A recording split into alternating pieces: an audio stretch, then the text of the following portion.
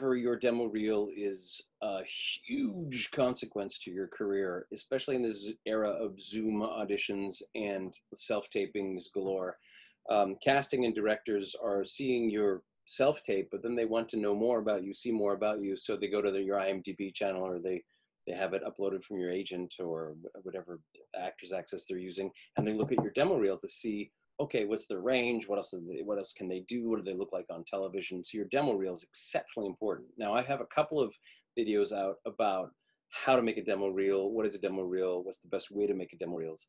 What I've been asked is some examples of what are good demo reel scenes.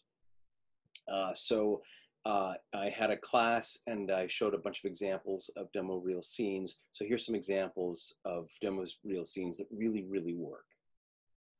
Her dying has been weighing over us, over both of us for so long. It's colored so much of... Look, if you must know... What? If you must know... It was me. I was the one who didn't want you there. It wasn't out of respect to my mother, or my father, or my grandmother. It was me. I didn't want to see you. I didn't want you there, Patty. I didn't want to have to hold your hand and comfort you because of how cruel my mother was to you. I didn't want that. I didn't want to have to deal with your display. Display? Your display of love for me. Your concern. It was always about you whenever I thought about how it would be if you were with me. I didn't want you there, Patty. I'm sorry.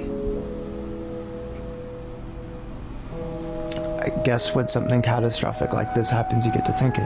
Yes, well... I don't love you, Patty.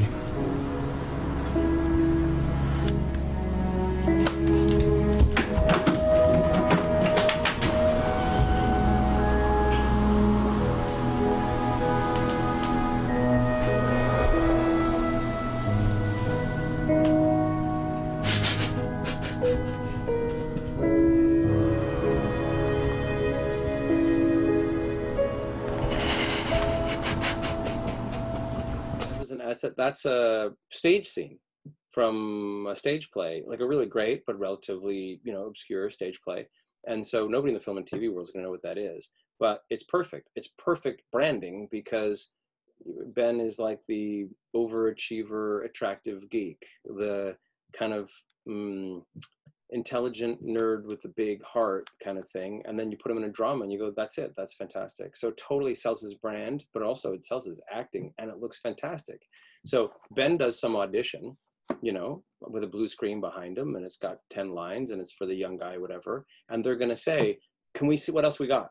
Or they're going to go to IMDb. I hope it's on IMDb, Ben. Why aren't you on IMDb? Get on IMDb like tonight. I am on IMDb and I will put it on. Fucking please. Because they're going to go, what else do you got? They're going to look at that. And I'm telling you, dude, I'm because of the quality of it, the intelligence of it, because of the filming of it, like I'm in here already. Look, if you must know. What? If you must know, it was me. The agent, the Atlanta agent went, oh, he's good at that moment. So you're like 12 seconds in. I was the one who didn't want you there. And it's also because, you look great. You got your co-star Rihanna. She's fantastic and she looks good. And so it's like smart. It's like smart business. It's an excellent, excellent scene. Isn't that beautiful? And it's so like, you guys are doing these extraordinary scenes in class, but then you go and you do them again, shoot them. And then Ben's smart. So he continues his demo. He has 3 scenes and they're all contrasting, but not conflicting scenes. So they contrast in the sense of, this is dramatic, And then we get in random. This is great. Hey, what do we know about this new girl? Who? The new girl, Summer in Vance's office. Dude, I heard she's a bitch from hell. Really?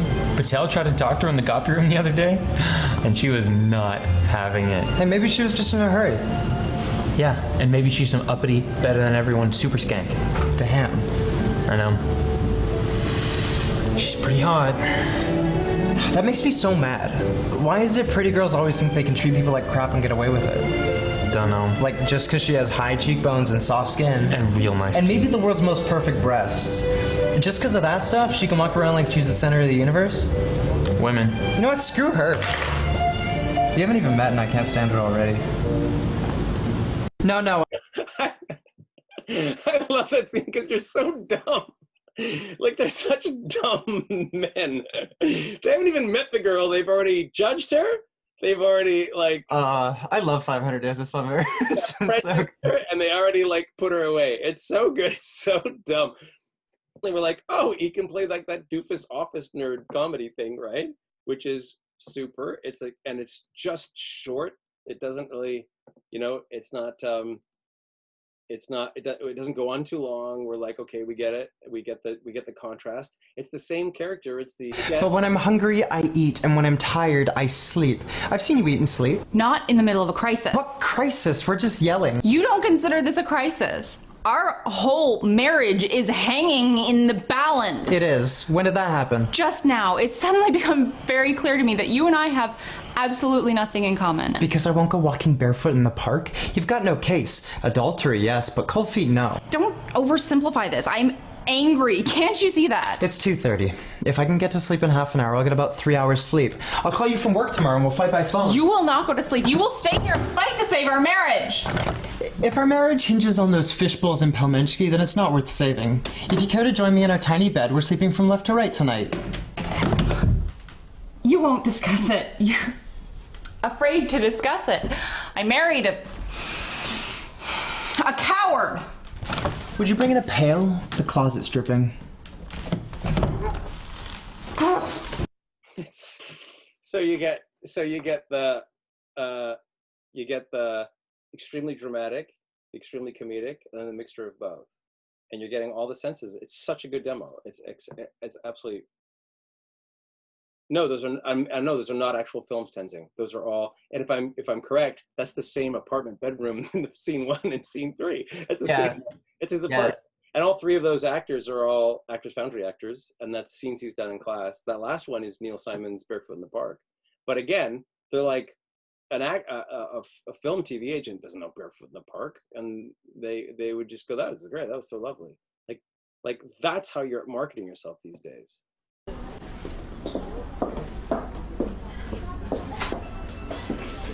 Do you ever go out with somebody and just lie?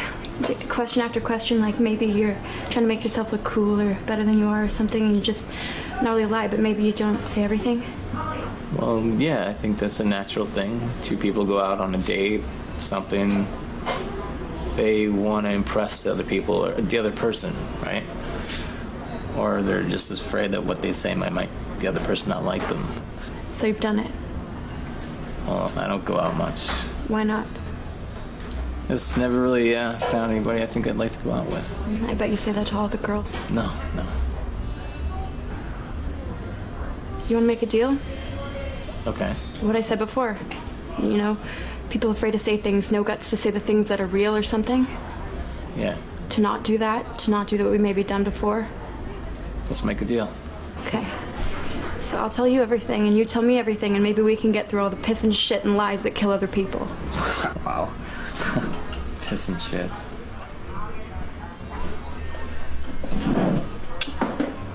I wanted to do that. Well. Felt good to do what I wanted to do. Yeah. Can I ask you a question? Yeah, of course. I'm really scared that you're gonna hate me soon. That you're gonna find out stuff about me and you're gonna hate me. No, what do you mean? Like, what? You're a police officer. You've got so many good things. You're all together, all straight and put together without problems. I lost my gun. What? I lost my gun after I left you today, and I'm the laughingstock of a lot of people. And I wanted you to know that. I wanted to tell you, it's been on my mind, and I feel like a fool, and I look like a fool, and... Well, you said that we should just say things, that we should just tell each other what we're thinking and not lie to each other, so... I'll tell you that. That I lost my gun and I'm not a good cop and I'm looked down on. And I know that. And I'm afraid that once you find that out about me, you might not like me. Oh my God, Jim, I'm sorry. That was so great what you just said. I haven't been on a date since I was married, and that was 3 years ago. And Claudia, whatever you want to tell me, whatever you think might scare me, it won't. And you should just tell me, and I'll be a good listener to you if that's what you want. And you know, I won't judge you. I know I can do that sometimes, but I won't. And just say it, and I'll listen. And you shouldn't be scared about scaring me or anything that you think I might think, or on. And just say it, and I'll listen. You don't know how fucking stupid I am. It's okay. You don't know how crazy I am. It's okay. I've got troubles. I'll take everything at face value. I'll be a good listener to you. Oh, I started this, didn't I? Fuck! Just say what you want, you'll see. Do you want to kiss me, Jim? Yeah, I do.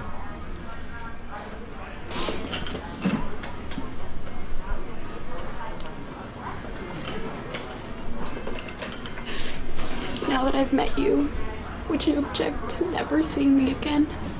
What? Just say no. I won't say no. Claudia, wait. Claudia, wait, please. What is it? Let me go. It's okay, please. Just let me walk out, okay?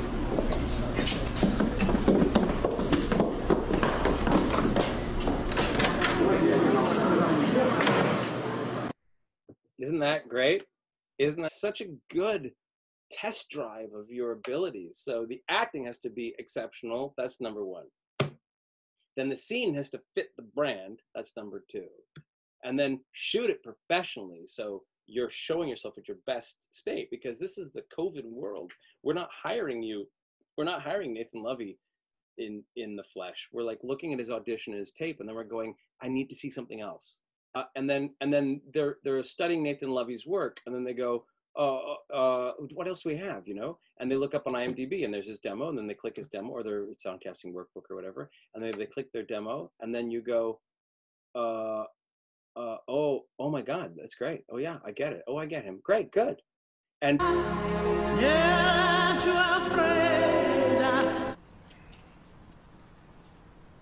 Hello? I'm sorry, I thought you had gone. Margaret said all of you were going to lunch. No, I decided not to go. Good. Well, I'm glad you're here. I didn't mean to disturb you, but I wanted to return the butterflies. I didn't realize how valuable they were, and I simply can't accept them. You can't? No. But you thought I was gone, so why bring the butterflies? I was going to leave them here with a note. Look, I'm sorry I put you in this position. It wasn't my intention. Oh, no, it's fine. I put myself there. I don't blame anyone. It just, it can't happen anymore. No? No. Going back to the city tonight. Good. So here are the butterflies, and, that's all. Please keep them. I can't keep them. If you're worried about my girlfriend... Oh, I'm not worried about your girlfriend. Perhaps you should worry about your girlfriend. I don't even know your girlfriend. The person I'm worried about is, What? Nothing. Can you please just take them back? Because I really need to go. He hit on you. What? My father, he hit on you, didn't he? Yes, he did. What did you do? What did I do? It's a fair question, Sophie. You're not as innocent as you seem, and I suspect you've been hit on before. Never with such exquisite complication. Are you gonna tell me what happened or not? What do you think happened? He kissed me, all right? And it was... I'm just very confused right now. Did you enjoy it? Enjoyed it? I didn't... I was overwhelmed. Oh, overwhelmed. That's good. Overwhelmed. So you had nothing to do with it at all. It was rape, huh? You didn't feel anything at all? You know, you fought but a 64-year-old guy. It could be pretty overwhelming. Okay. Overwhelmed was the wrong word. I was thrilled. It was thrilling. Thrilling? Which part? The kiss or the rest of it? Was it thrilling to have my father feel you up? Look, I came here to work. This is... I came here to write. I came here to learn. An aging Nobel literate and his demonic son have both fallen for you simultaneously. If you can't learn from that, you're no writer. That's very amusing. Thank you. Did you sleep with him? No, I didn't sleep with him. Are you gonna sleep with him? It's a fair question, Sophie. You came here. I came here to work. Well, other things happened, didn't they? What, am I just his son? Is that all I am to you, his son? You slept with the son when you could have had the man himself. You sold yourself short, didn't you? Got rid of the son now because dad's the real prize. That is not what I am doing. It's exactly what you're doing. You said you're leaving anyway, you just said. Well, that explains your relief. Got rid of the son now, so you and dad have a clear playing field. This is impossible. Do you see? Do you see how impossible this is? Already, this whole week has been a nightmare. I go in there 10 hours a day after turning him down, and it is no fucking picnic, but I do it. And I intend to continue doing it, so I cannot do this. You're doing this for your art. That's why you've been dodging me all week. I'm trying to survive here. It's gonna save you, isn't it? Make you whole, make you wise. A really great sentence shows you a corner of insight into the human condition. Like you've seen the face of God. That's why Paul has you. You have to get close to it. He's the lodestone, the magic. You have to touch it like the hem of Christ's robe. It's okay. He has me too. All that art, all that support, all that love just out of reach. That big hole inside you, and he's the only thing that can plug it up, and he's a complete shithead. I should have done it. Is that what you're saying? Quite the opposite, Sophie. I think you know that. I am drowning here. Tell me this. If it were you, me, and nothing else, no one else, what would you say to me right now? It's not possible to do that. It is. He's not here. I'm the only one here.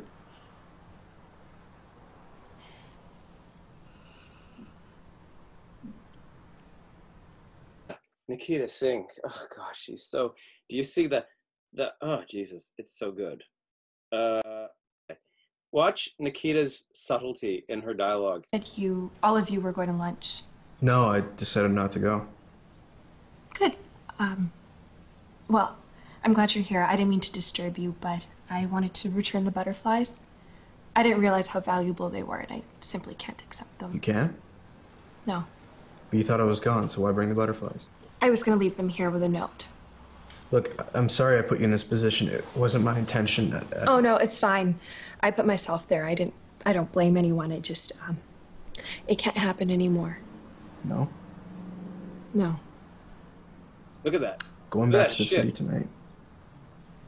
Good. Look at that. So here are the butterflies, and, that's all. Please. It's just like unbelievably good nuanced work. Isn't that beautiful? Isn't that lovely? So that's the Butterfly Collection by Teresa Rebeck. A kind of unknown Teresa Rebeck play. Fantastic scene. Perfect for Nathan. It's a trick. Yeah.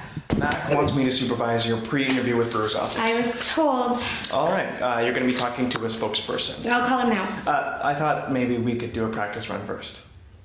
Okay, I'd like to say, with all respect, that I don't feel like I need to be supervised. Okay. So you let me do it myself. No, I just meant okay, I heard you say that. I've been here a year. You've been here 3 days. Mac's working with a group of relatively inexperienced people she doesn't know. I know that. All right. So you let me do it myself? No. Then I'm doing this under protest. I'm sorry? I'm doing this under protest. What does that look like? It'll be the same. I'm just lodging an official protest. With who? My immediate superior, I guess. That's me. Well, are you writing it down? No. Are you really considering going to 10 o'clock? Don made some compelling arguments. What were they? That growing something from scratch is something that I should experience. Okay. Whoa, wait, what was that? Nothing. Really? Yeah. I know exactly what you're thinking. I can't say the same. You don't think I'm making a relationship choice? No. That this is just a temp gig for me until someone puts a ring on it and I can have kids? I wasn't... I You don't think that I don't have the same commitment to news that you do? No. Okay, I'll be honest, because the way I phrase those questions, I'm not entirely sure what your answers meant. I think you have the same commitment to the news that I do. I think kids are great. I used to be one, and I can't remember the third thing, but we... Ring, ring. Thank you. Ring, ring. Hi, it's Glenn Fisher. Glenn Fisher. Yes. That's the spokesperson I'm talking to? Yes. I thought it was John Markell. Fisher's a press aide who's doing the pre-interview. Okay. Anyway, good stuff, eh? That's shot on her cell phone, but again, it's the exact right role for the actress, and she actually plays that exact role on Designated Survivor. She's actually the news person who's always like, Mr. Spokesman, Mr. Vice President, and she's like, she's got that same sassy thing going. So that tape got her the agent that got her the part. Yeah, now do a professional shot, shoot it high end, make it look really good, show them what you look like on TV. The part, when you get to choose the part, choose the perfect part to your brand. The thing that you're like, this is the role that I'm going to play on television and film for the rest of my life. Then have that and make sure that it's accessible to everybody so that when they're looking at your audition tapes and your self-tapes, they go, what else can we see? Oh, fuck, Nathan Lovey's good. Yeah? Got it?